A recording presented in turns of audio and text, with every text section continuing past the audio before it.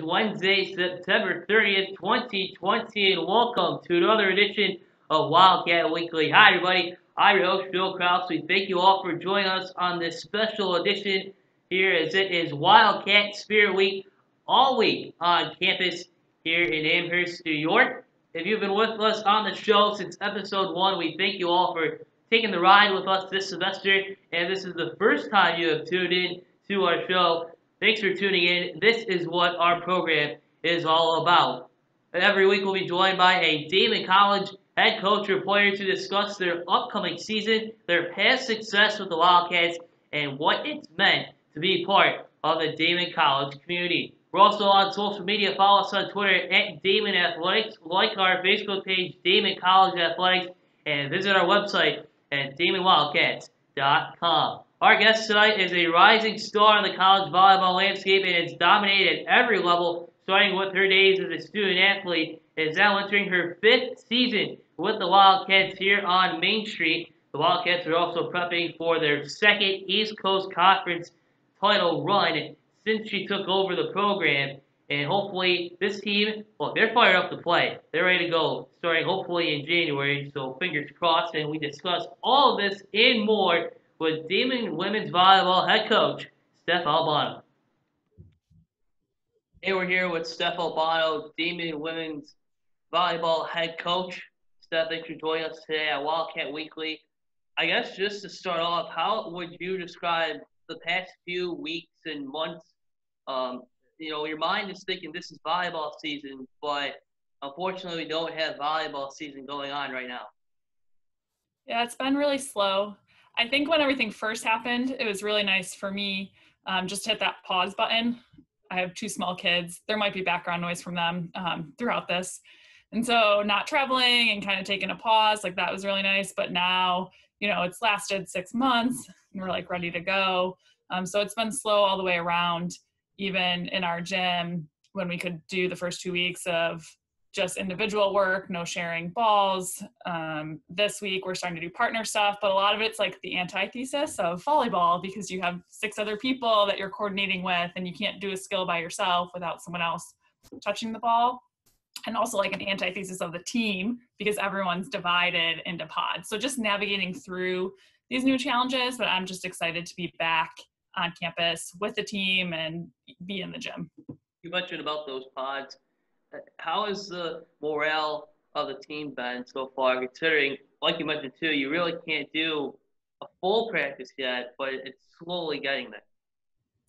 Yeah, I think everyone's just happy to be on campus, so I think have the opportunity to just be with each other. We're doing really well. It's just different and odd in terms of not having everybody there on the team. So there's some people on our team that haven't seen other people at all because they're not in the same pod or in the same lift group. We've tried to do some different things for team bonding that's been safe and physically distanced. So I had the whole team over to my house and I set up chairs like 10 feet apart in the backyard and we had food.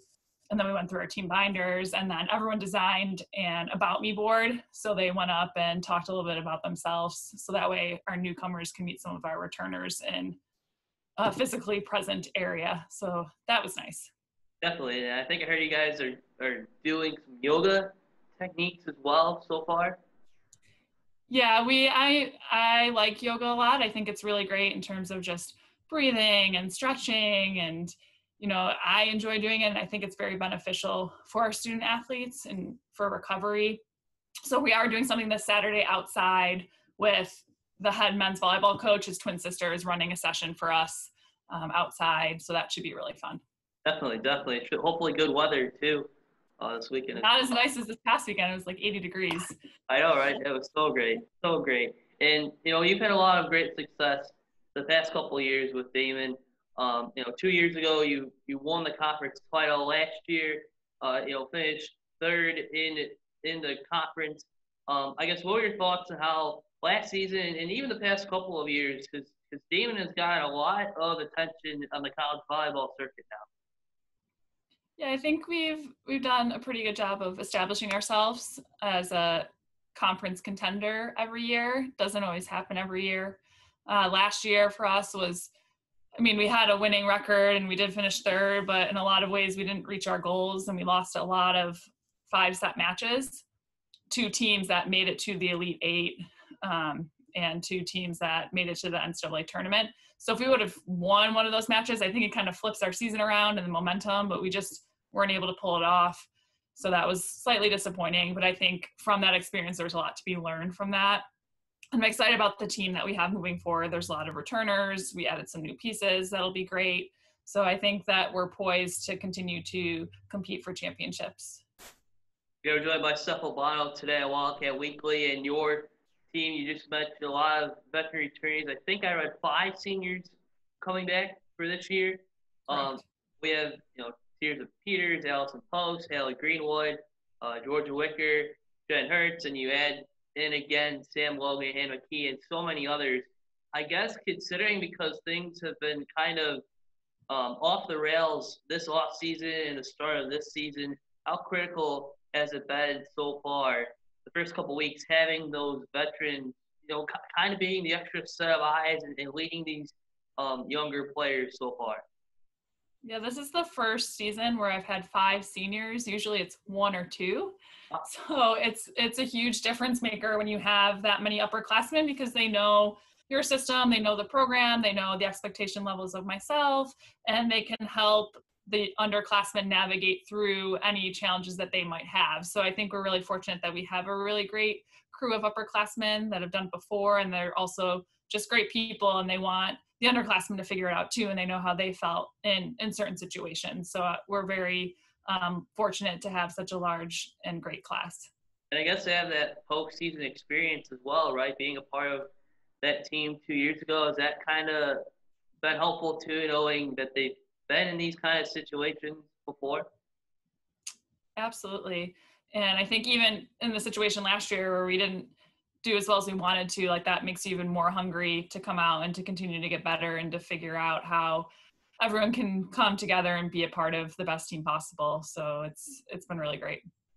Now, besides coaching volleyball, you've spent a lot of time in recent years just focusing on mental health training, which is probably even more so important now considering where we're at in the world right now. There's a really good quote that you sent me, be where your feet are. I guess what inspired you to study this more, and how has this helped your coaching especially? Yeah, I love that, because a lot of times there's so many distractions, and you can be thinking about all these other things, but if you're doing that and you're not where your feet are and your mind isn't where your feet are, then you're losing out on really getting better and reaching your full potential in any capacity. It doesn't matter where you are. So for me, I think in a way it was kind of personal, because this whole cell phone thing, I just watched The Social Dilemma on Netflix last night. But I think for me, I was really good at being where my feet are, throughout high school and college, and then cell phone entered my life, and it made it really challenging just to not be distracted and not be divided. So we talk a lot about that, and I have an app called Calm. So on Mondays we do Mindful Mondays, and there's a meditation geared towards college-age kids. So we've been starting to do that every Monday, so they can just practice breathing and self-awareness and where their thoughts are going to help them bring it back home quicker.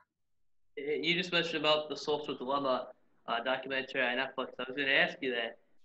I guess if you were in high school and college now, do you think your trajectory of where you'd be right now would be completely different? Because you mentioned before that cell phones have kind of had an interesting impact on kids today. Yeah, I don't really know. Facebook started in 2004, right before I was going to college, but how it started is so different from what it's become and what social media has become. And I don't really have that many, I do Facebook sometimes, but I don't even have the app, Instagram and Twitter, and a lot of it is more so for Daemen's women's volleyball than rather myself. I'm more addicted, I think, to email and responding immediately. And it's hard to turn it off, right? Because you're always expected to be on, or should I be doing something? And I think it kind of hits nail on the head in that documentary about it's addictive. It's like the casino. Do I have a message? Does someone need me for something, right? Yeah. Let me answer this right away. And it's absolutely true. So I think it's just finding what works for you and knowing that it's okay to like just kind of go off the grid, and it's okay not to be doing anything, and that recovery time for yourself matters. And of course, I mean, was MySpace kind of the big thing back in the day? Probably. I didn't use MySpace.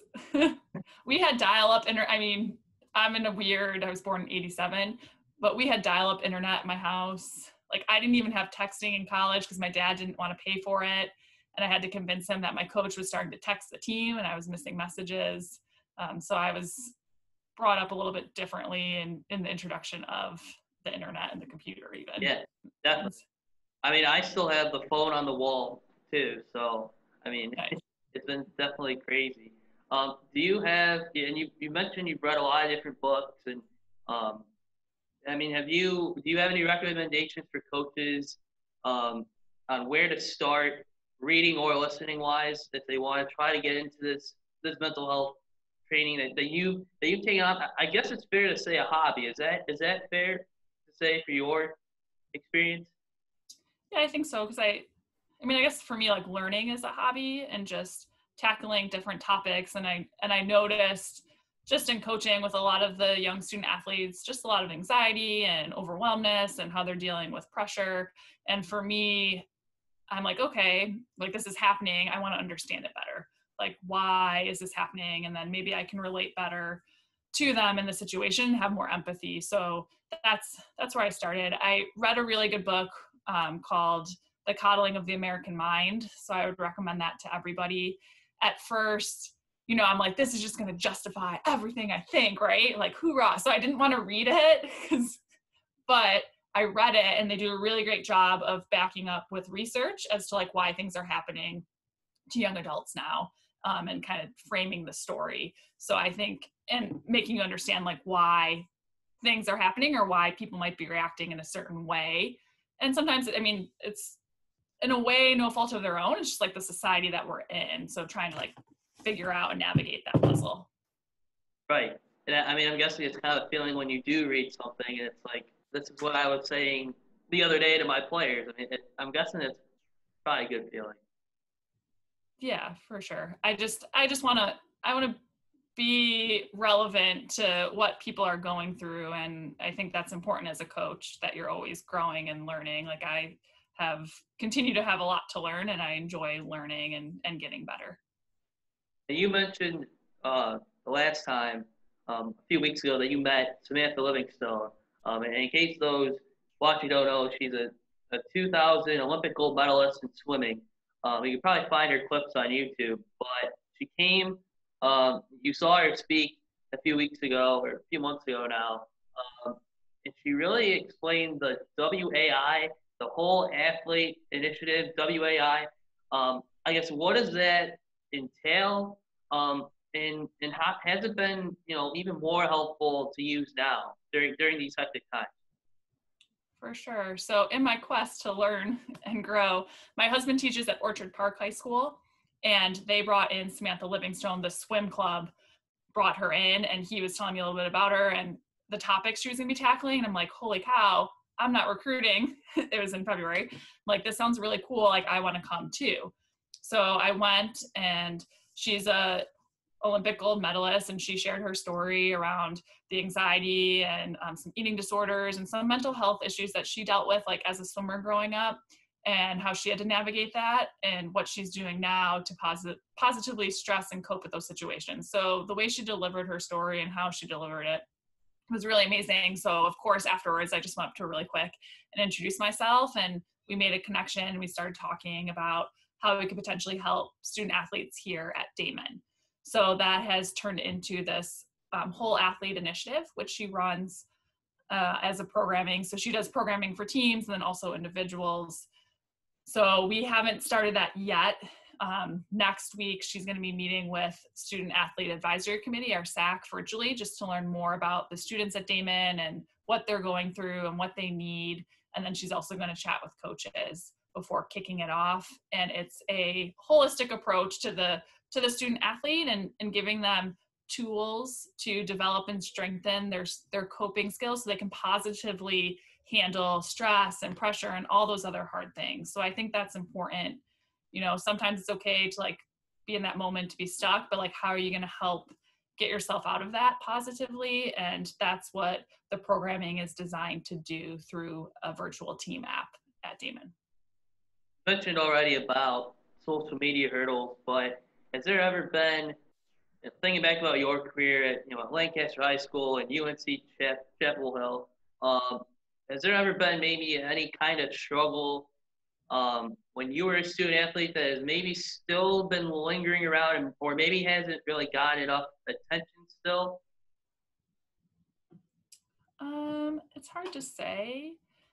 I don't know. I honestly, like myself, like I just always dealt with, this is my daughter, Mackenzie. Hi, Mackenzie. Joe.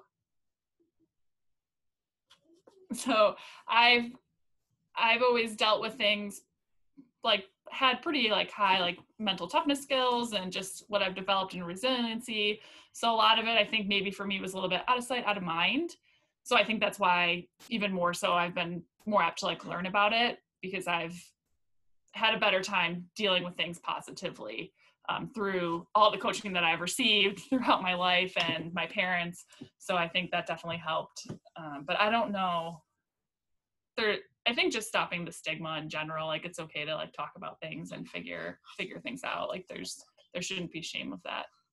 Sorry, Joe. No, that's okay. I mean, I guess one of the big things you're also doing, Steph, is the DC World Lead Academy. It's really huge. I think this is gonna be only the second year with the program, but what's the overall? I know things are hectic and kind of limited now, but what's the overall vision you're trying to establish with DC World Lead? Yeah, so we started it last year. Last year was kind of getting it off the ground, just to have leadership development programming for all of our student athletes. So I know that a lot of coaches do things on their own, which is amazing. And I also think that it's important to have like an overarching leadership programming for all of our student athletes. So that way they can even work with each other peer to peer, talk about their struggles, and they're all learning the same things. So last year was a little bit messy trying to figure out what'll work best. And this year, how we've structured it, it's 2 levels. So level 2 is you're nominated by your coach. So a lot of times it's the captains of the team, those that want to develop their leadership skills. And we're doing 3 in-person workshops. And we had our first in-person workshop this past Sunday. So we did that, and we talked a little bit about mindset and what's your personal leadership philosophy, what are some good traits of a leader. And we talked too a little bit about what are they struggling with right now, because they are so divided. Like as a captain, all the teams are in pods. So how are you handling that? How have you been reaching out to people that you don't see? That kind of thing. Definitely. I mean, you mentioned about the team divided pods. I'm going to guess probably 1 captain, maybe 2 per pod, and just trying to figure it out from there. We mentioned earlier about, this year's team, a lot of veteran returnees. Are there any players that maybe we should keep an eye on as fans heading into this hopefully upcoming season? Yeah, we've added 4 players to our roster, 5, including Jordan, who transferred last spring. So I think just all the newcomers will be someone to keep an eye on. Maggie Burns, she came from Urbana. Unfortunately, Urbana closed down last spring, so she needed a new home, and she was the rookie of the year for her conference, and she's been doing some really nice things in the gym. And then from a freshman standpoint, we have 2 freshmen from the Illinois area. Dunya, who's setting, has been doing some nice things. Vanessa is a middle. And then Jasmine's local from this area. She comes from St. Mary's, which is a great high school program. And she's been doing some nice things on serve receive. So I think all 4 of them, plus Jordan, will contribute in the spring when we get there. And I think we can expect good things out of them. Definitely. And I guess just lastly, I mean, hopefully, I want to see your team play. I know you're right. You're itching to coach, like a lot of the other coaches around here as well. But what is maybe your final message to the Daemen fan base as we push through this, I guess, quote unquote snowstorm, and just keep on going and get ready for the spring? I think that once sports are back, like, let's come watch. Our team's gonna be exciting to watch. Here's my son Hudson, who has to go to the bathroom. So I'm going to have to pop off, but I think that will be an exciting team to watch, and the girls are great, and we hope the community can come out and support. Steph, thanks for your time. And all right, thanks, Joe. Appreciate it. A big thanks to Stephanie Albano from Daemen Women's Volleyball for joining us today on Wildcat Weekly. And that will do it for our show. You can follow us anytime, anywhere, on all of our social media platforms, on Twitter at Daemen Athletics, like the Facebook page, Daemen College Athletics, and visit us online at DaemenWildcats.com. We have a lot of great content coming to you for the rest of the semester. Until next time, I'm your host, Joe Kraus. Thanks again for watching, and as always, go Wildcats!